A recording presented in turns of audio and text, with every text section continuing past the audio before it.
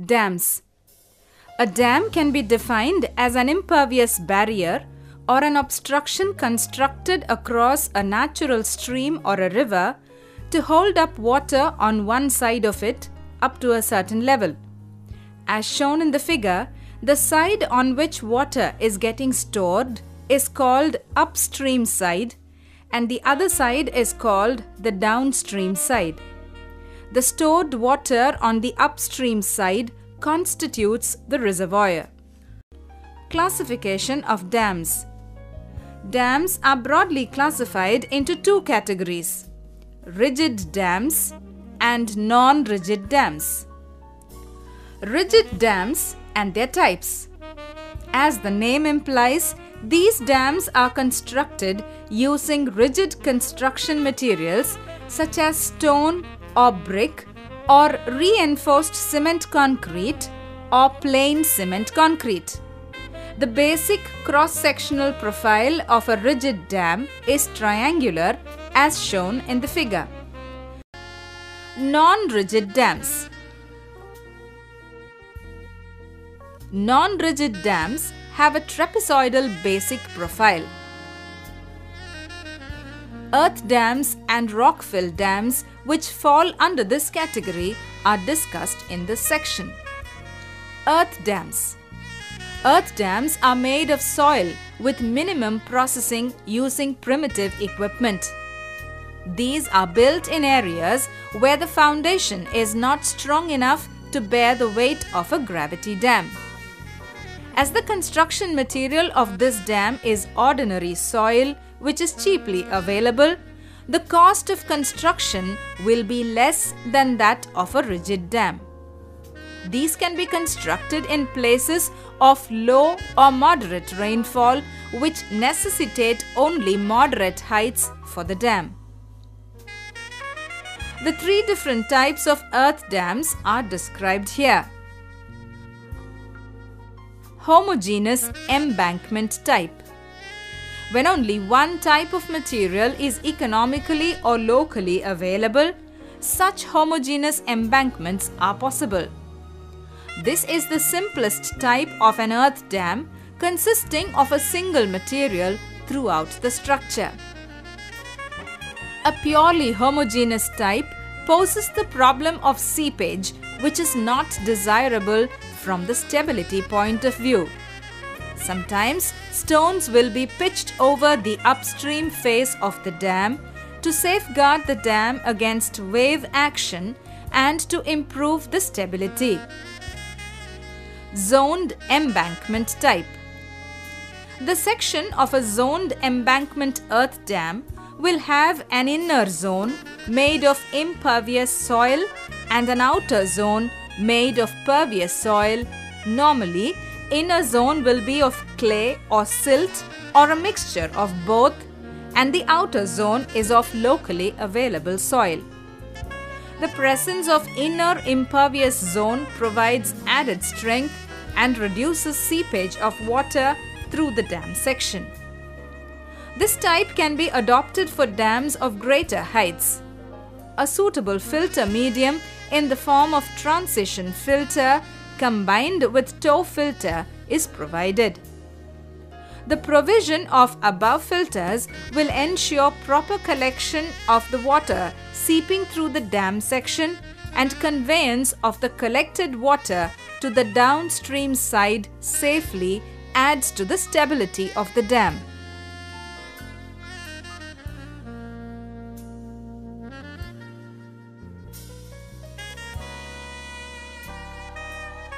Diaphragm type embankments.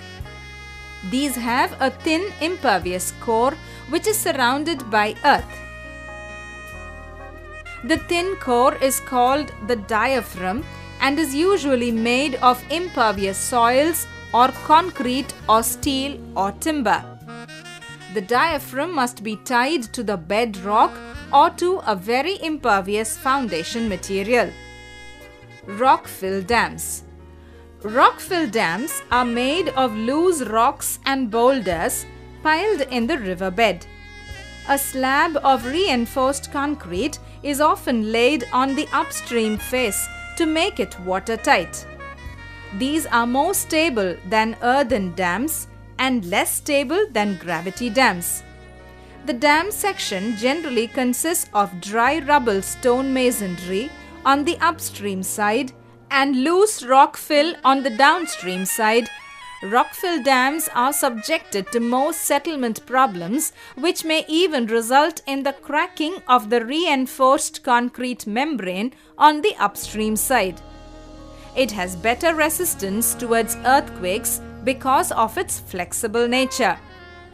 The structural design of this type of dam is a bit complicated when compared to other types. Purpose of dams. The construction of a dam across a river results in the ponding of water on its upstream side, and this serves many useful purposes for mankind. The stored water in the dam can be conveniently used for irrigation purposes. The reservoir forms a very good source for water supply in areas where groundwater source is inadequate. If sufficient head of water is stored, then that can be used for power generation.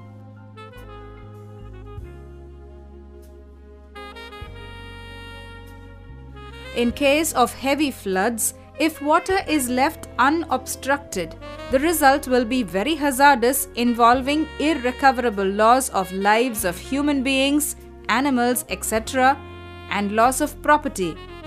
A dam across the river can act as a good flood control measure by only letting out the excess quantity of water. A dam with its green surroundings forms an excellent place for recreation purposes such as boating, swimming, and water skiing. The reservoir forms a good place for the breeding of fish, which is a considerable wealth from dam. Fish are bred by the pisciculture department. Besides the above-mentioned purposes, a dam serves many miscellaneous purposes, such as adding beauty to the place where it is located and making it a place of tourism importance. The atmospheric heat around the reservoir and its surroundings is controlled well due to the large exposed area of water in the reservoir.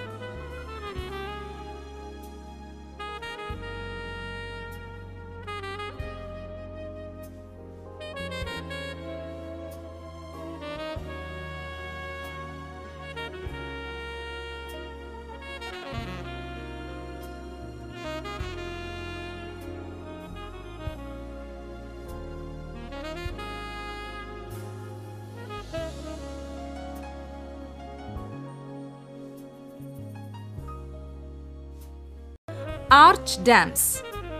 An arch dam is curved in plan with its convex face holding the water. This structure is less massive when compared to the gravity dam. The force exerted by the stored water on the upstream side will be transferred to the abutments by the arch action. This dam is suitable for narrow valleys, but the major requirement is sound abutments. In this case, uplift on the base of the dam has no problem because only abutments are going to bear the maximum force. An arch dam will be economical only if the length of the dam is less than its height. Therefore, this is preferable for very great heights. According to the method of construction, arch dams are classified into constant radius arch dam, constant angle arch dam, and variable radius and variable angle arch dam.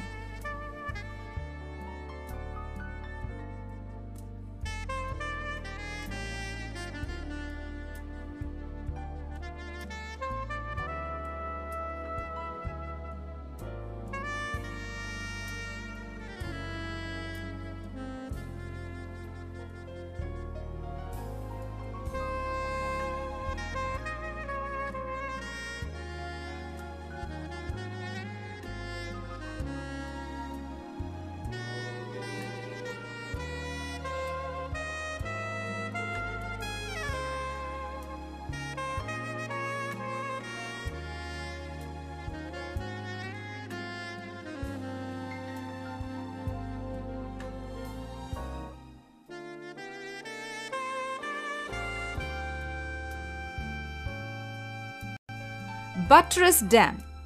A buttress dam has relatively thin sections when compared to a gravity dam. Generally, it consists of a sloping section, buttresses, and a base slab. The sloping membrane, face slab, first takes the water load and transfers it to the buttresses, which are at specific intervals. The buttresses in turn transfer the load to the base slab, which forms the foundation part of the dam. The important types are the flat slab type, Amberson type, and the multiple arch type. In the case of an arch buttress dam, the arch action of the slab permits wider spacing of buttresses. Lateral beams called braces or struts will be provided between buttresses along the length of the dam, which provide additional strength to the buttresses. The height of buttress dams can be conveniently increased by mere extension of buttresses and face slabs. Buttress dams are less massive and can be constructed where the foundation soil is relatively weak. Enormous space available between buttresses can be advantageously used for installing water treatment plants and powerhouses.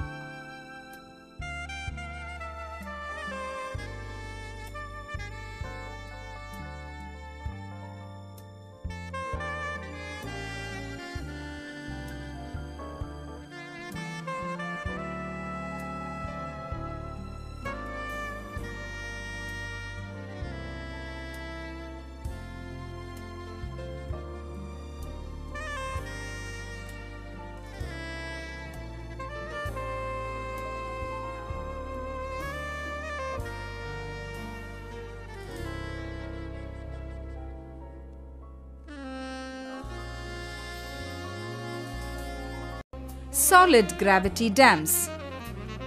A gravity dam can be defined as a structure which is designed in such a way that its own weight resists the external forces.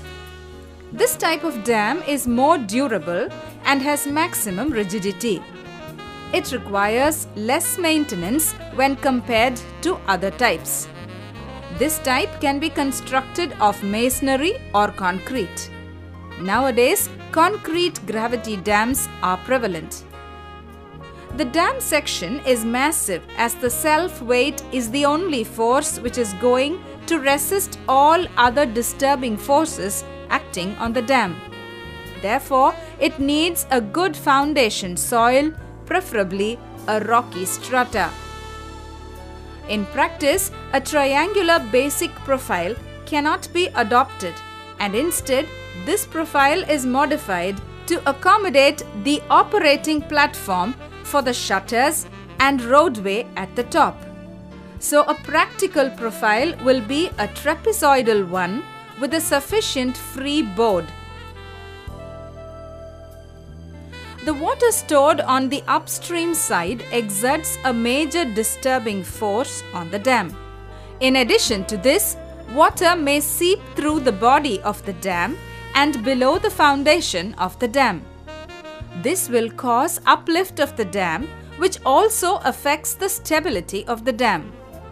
There are also wave pressure, ice pressure, pressure due to earthquake forces, etc., affecting the stability of the dam. Of the above, pressure due to earthquake is significant, and this has been the major cause for serious cracks in several dams. To relieve the uplift pressure in the dam, infiltration gallery is provided within the dam section. This will collect the seeping water and will convey it to greater depth so as not to affect the stability of the dam. The provision of supply sluice controlled by shutters enables the release of required quantity of water to the downstream side. A gravity dam may fail due to overturning, sliding, and crushing at the toe. Generally, a gravity dam will be designed with a higher factor of safety, and check will be made for the above possible failures.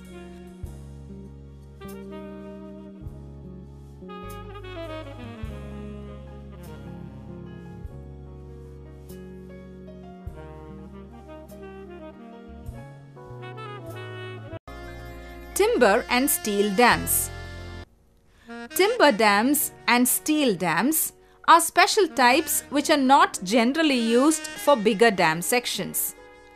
A timber dam is generally adopted for temporary requirements to enclose certain work sites or to divert the flow to enable the construction of the main dam. After the main structure is built, generally the timber dam will be dismantled. The height of the dam may be up to 9 meters. Timber dams are rarely made watertight.